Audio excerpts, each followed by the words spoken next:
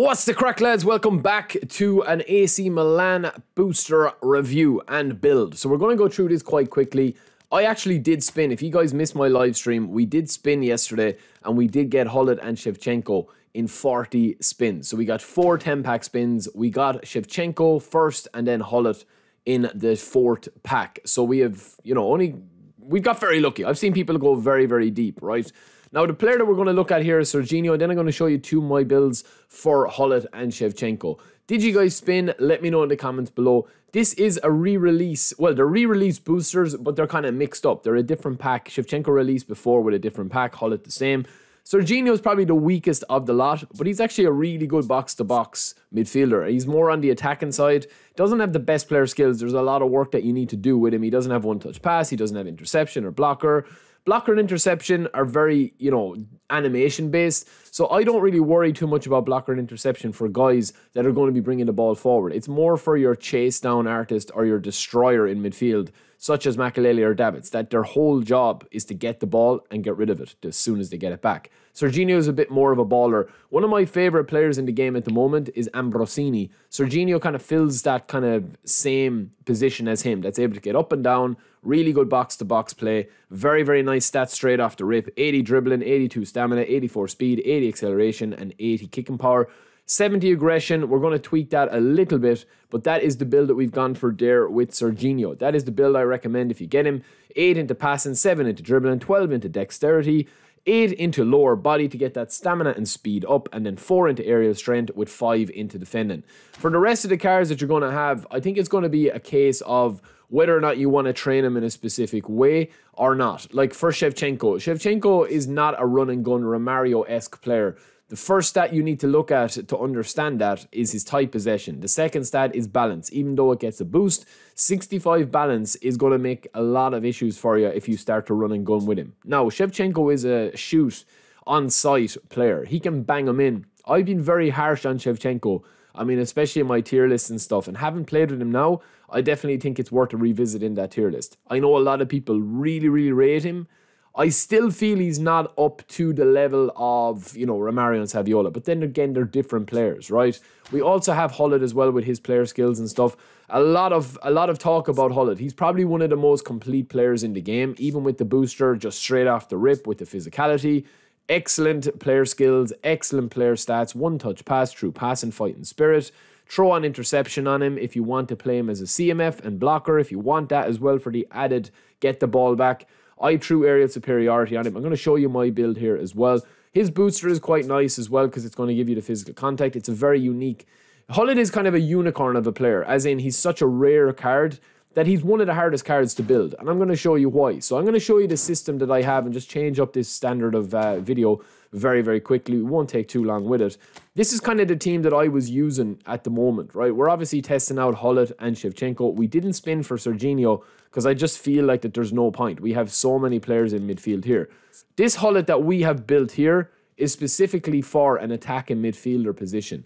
Now, I'm of the mindset that if you are playing Gullit, I would definitely improve his defense to get 80 aggression.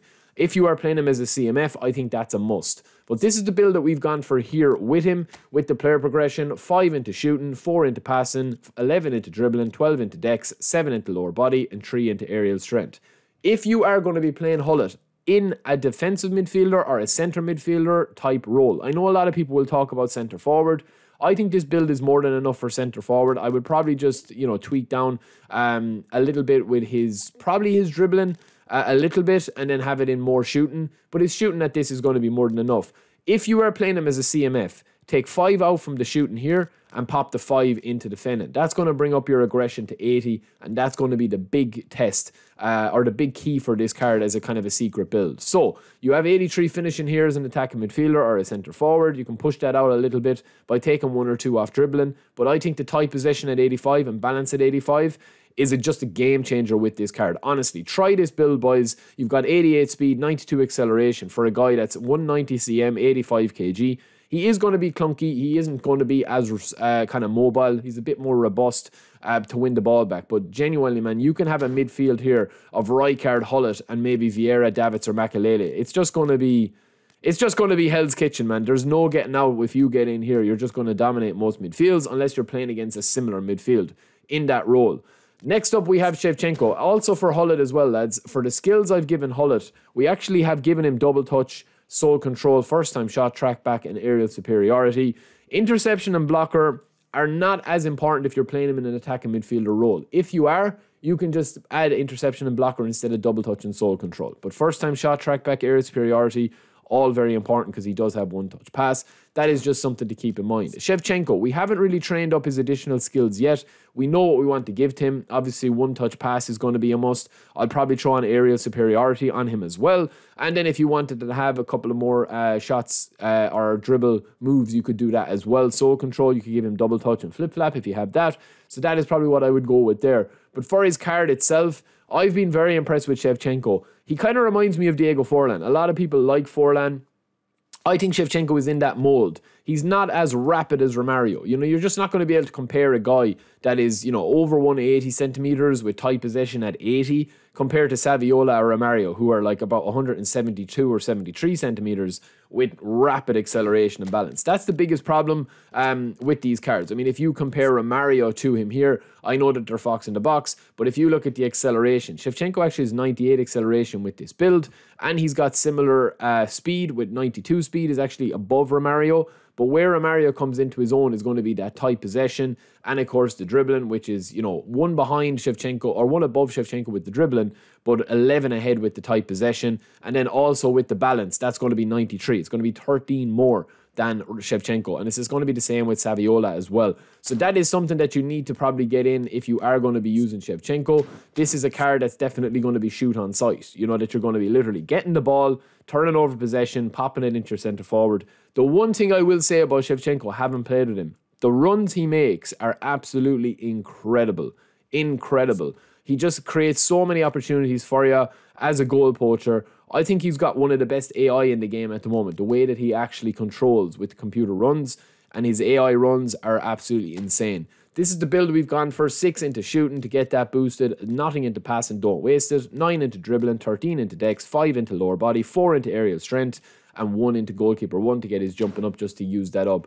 As I said, you've got a one-man army here with Shevchenko if you are going to be using him as a sole striker with a bit of support from the wings. Either an overloaded right flank with a lot of pace, or else you can just, you know, decide to bring in a different type of player if you wanted Ronaldo in there as well to have a double pivot or whatever up front. But there's lots of variety that you could have with him. Me personally, I would play a 4-3-3 or a 4-2-1-3 with him and just be able to spread the ball out and have Shevchenko shoot on sight. He's just a really good finisher: 91 finishing, 95 attacking awareness, 98 acceleration, and we still have to give him a couple of skills. But he's been banging in goals left, right and centre for me just by pure movement. It's nothing else. So lads, that is just a quick one. The rest of the pack is quite poor. I'm not even going to get into it, but let me know if you spun or if you skipped for these. I will be back very, very soon. Don't forget to subscribe if you haven't already, and I'll talk to you in a bit.